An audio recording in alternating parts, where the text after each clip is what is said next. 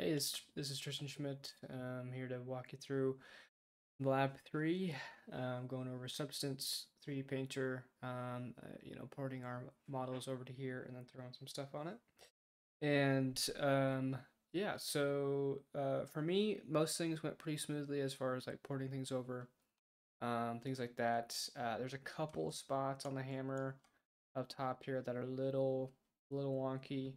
Um, I'll have to go back over the UV edits on that and see what the issue is there. And there was a problem on one of the sides here too that I had to go back in and redo a bit of UV stuff there as well. But anyway, I got it in here and started messing around with different textures on there.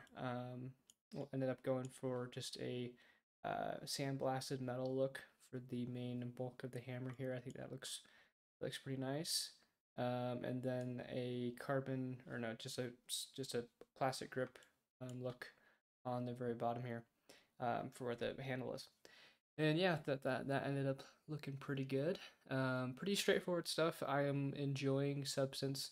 I think it's pretty cool to be able to see um, textures and more elements be put to these 3D models that up to this point have just been gray. So that's pretty cool to see. And it's awesome that we have access to all these really cool tools. So yeah, so that's the hammer, and I will show you the chair. Save that. Here's the chair. All right, yep. So similar things here. I did use a little bit of particle effects as well for the chair though. Wanted to have kind of a I really like this color of yellow, so when I saw that, I was like, all right, I'm gonna make the chair yellow. And so put that on there. Did kind of an old paint texture or mask over it. Um, and yep, have like a wood base.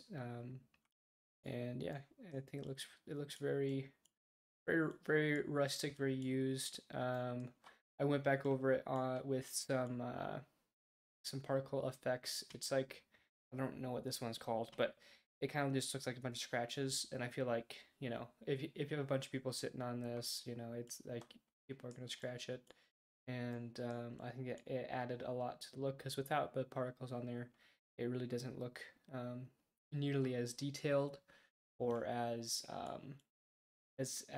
in depth. Like I would feel a lot more immersed, I guess, if I saw this in a game as opposed to not having the particles there, or if it's just just a standard chair, didn't have any kind of rustic feel to it. So yeah, I think that turned out pretty good. And yeah, again, Substance is pretty cool. I'm looking forward to using that more. So see you in the next one.